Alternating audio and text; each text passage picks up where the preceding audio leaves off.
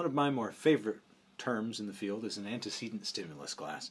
An antecedent stimulus class is a set of stimuli that share a common relationship. Stimuli in an antecedent stimulus class all evoke the same response, operant or otherwise, but they are not the same stimuli. An example of an antecedent stimulus class would be different types of phones. This phone doesn't look anything like this phone. As you can see, it's much larger and more efficient, but both of them are phones. Okay, kind of. This phone breaks. So now I have one phone and I have another phone. So we have two phones. Both of them are drastically different stimuli. Antecedent stimulus class, though, indicates that we will say the same thing in response to the presentation of these stimuli. Phone, phone. That simple. And for all of you smartasses out there that know that this isn't a phone, bugger off! I was trying to give an example.